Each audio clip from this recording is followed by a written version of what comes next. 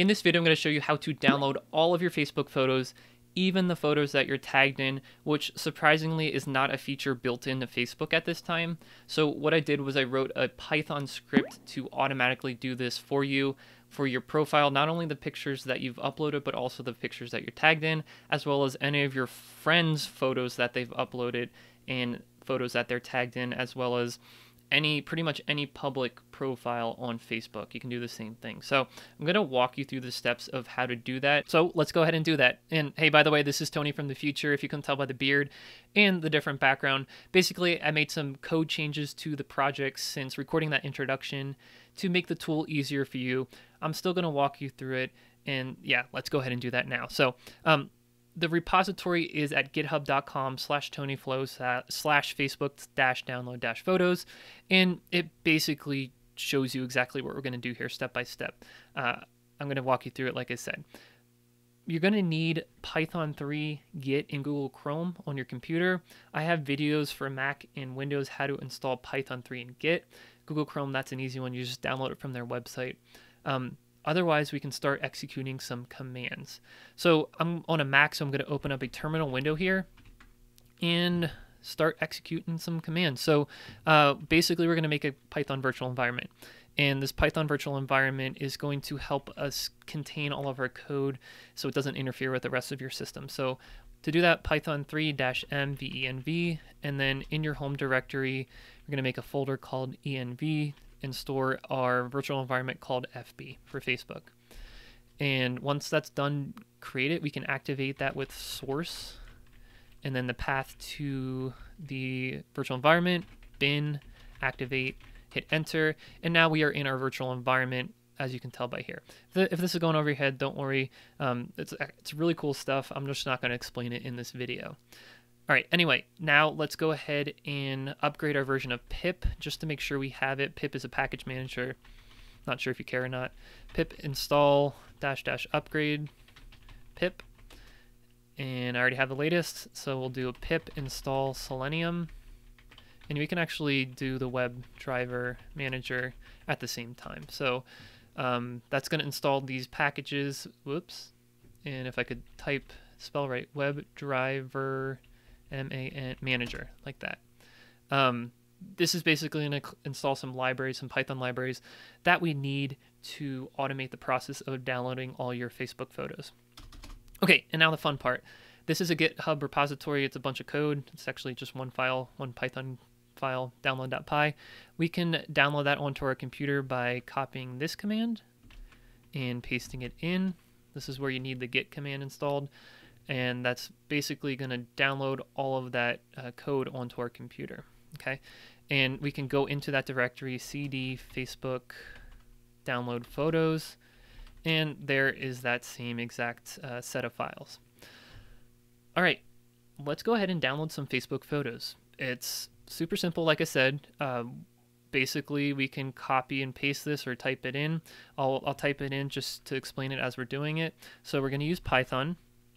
We're going to execute the download.py file, which we just downloaded from GitHub.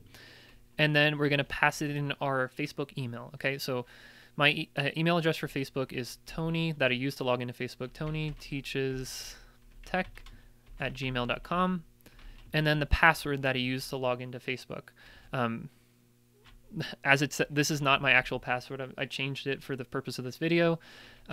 So don't try to hack me, and that's actually not my email address for Facebook either. So not my actual password, but put your actual password here. This code does not collect any passwords or anything. This is all run locally on your computer, and that's why the code is open source, so you can verify that. And then there's finally a -a argument, and there's basically, as you can see here, two different variations: Facebook photo albums of you and Facebook photos by you. So this is the ones that you've been tagged in, and this is the ones that you've uploaded. So let's do let's do the ones that we have been tagged in. So with all the prerequisites, Git, Python, and Chrome installed, we just hit enter, and I'm going to minimize this. And as you see, this is all, I'm not doing anything. This typed in my username, my password, it's logging me into Facebook, it is going to my profile page, and then it's going to go into my photos, and it's going to go to photos that I've been tagged in, and it's going to download them automatically. And I want to show you guys that happening in real time. So I'm going to open up a Finder window, go into my where is this at? My folder, Facebook download photos, and then they're all showing up in this photos directory. So we can see this happen in real time. There's 4, 5 photos now. 6. They're just going to keep coming in until it gets through all the photos that you've been tagged in, and then it'll stop.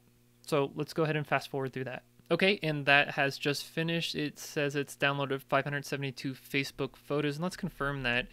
Let's see if there's 572 in here, and yes, indeed, there are 572 photos in here.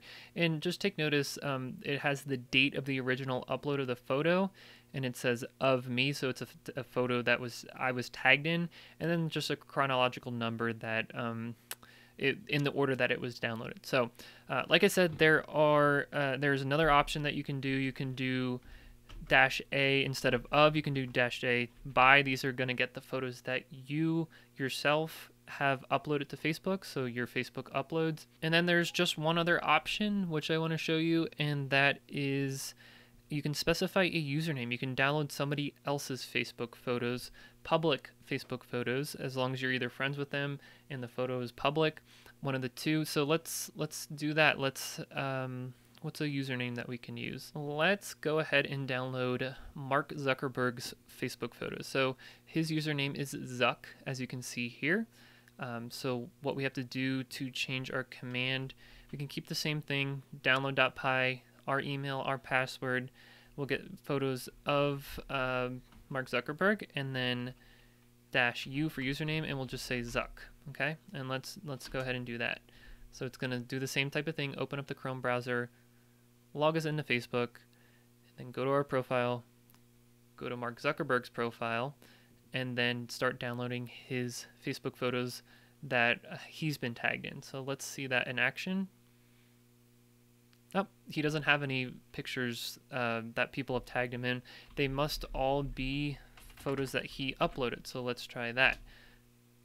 Same type of thing's going to happen. Open up the Chrome web browser, log us into Facebook, and then opening his photos and loading his photos. There's a picture of, I guess, one of their new spaces in a data center in Utah. And same type of thing. It's going to download all his photos.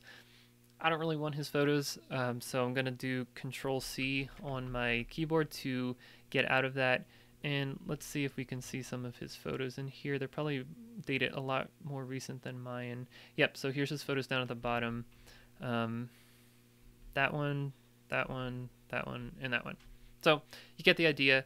Please let me know if you have any issues with the code, either on the GitHub comment section, there's an issue section there, which I'll just show you here, or in the comments below. So here you can say something, how you're using it, and just let me know if you find this tool useful, because I spent a lot of time making it, and I want some people to get some value out of it, especially if they're deciding to get all of their data off of Facebook before deleting it, like I'm planning on doing. So that's it. Thank you guys for watching. I'll see you in another video. Subscribe.